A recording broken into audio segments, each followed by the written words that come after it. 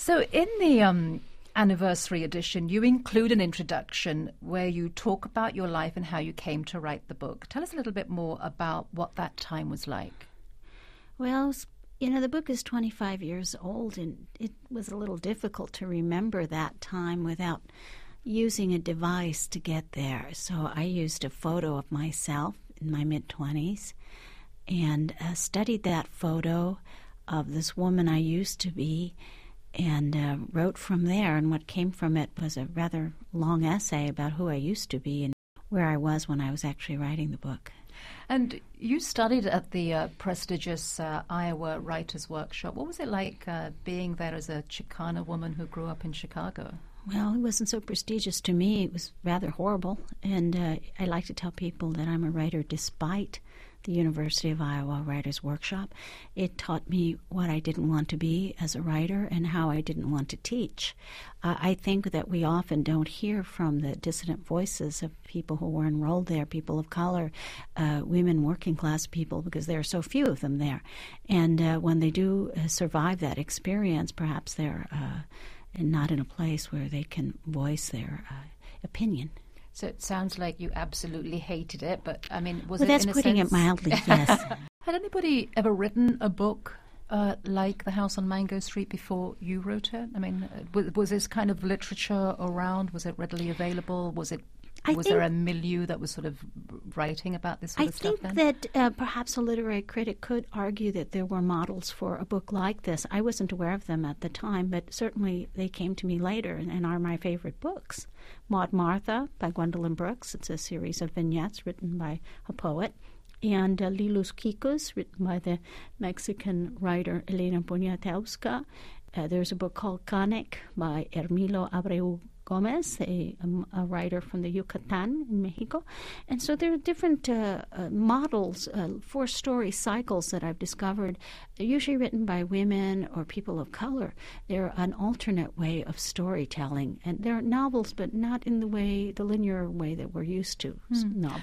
And are they portraits really of people that you were growing up with at that time? They're portraits of people from my past and at the time I was working the book. So they are people remembered and people observed, sometimes meshed together. My students as well as memories of young women and my own memories intermixed with the lives of the girls I was working with. I think of her as being in the border zone between childhood and adulthood, and I used her at first to voice my own censored period at Iowa, to gain a voice in which I could say things I could not say as a young woman in my 20s.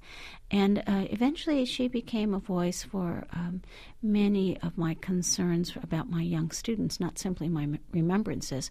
So in the beginning she was me, and later as the book traveled from Iowa to Chicago, she became a spokesperson for things I wanted to say, injustices that I witnessed as a teacher working with young Latinas in the Pilsen community of Chicago. And how did writing the book help you answer some of the questions that you had growing up, some of the concerns that you wanted to express? Well, you have to think of yourself as a young woman in the 20s.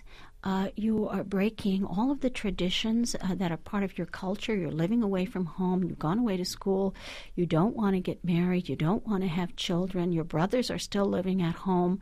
You're working for minimum wage, sometimes part-time, and you're working in a community with other young women that are going to lead the lives that you don't want to lead.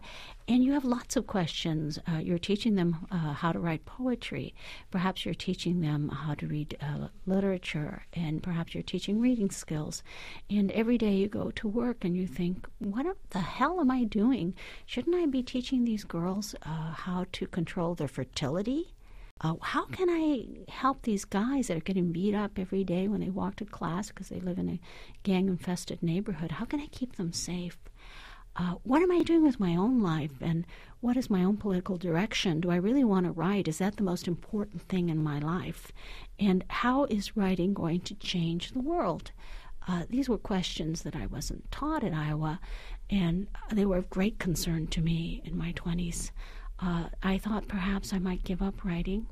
Maybe I would take something and some other skill that I could use it with my young women, something that might change their lives, something that would save them, that would give them a better life, other than teaching them how to write poetry. How is a poem going to save them? What's the use of literature? Why do we teach literature to people who have such sad and desperate lives? And why am I a writer? These were all questions I thought about. And meanwhile, my father's calling me and saying, when are you going to come home, mija? What are you doing living all alone in that cold apartment? Come home. And you have doubts too. Should I go home? What am I doing with my life? When you're a young woman in your 20s, all you're taught is to satisfy other people. Your father, your mother, your brothers, your sisters, your community, your church, your city. All of the things that a good woman is defined as might be contrary to what makes you happy. And I was filled with this angst of not knowing what I wanted because, well, frankly, no one had ever asked.